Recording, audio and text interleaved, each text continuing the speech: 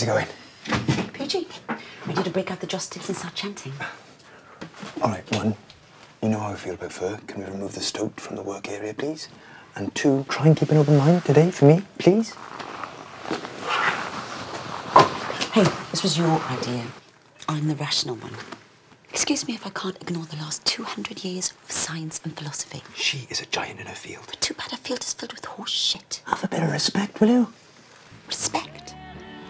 Respect is for doctors, teachers, and charity workers, not for charlatans preying on the emotionally unstable. I'm not emotionally unstable. That's a matter of opinion. Let's just say I represent the rational, sensible, sane listeners, and you represent the rest of the freaks. Thanks. You can have them back at the end of the show.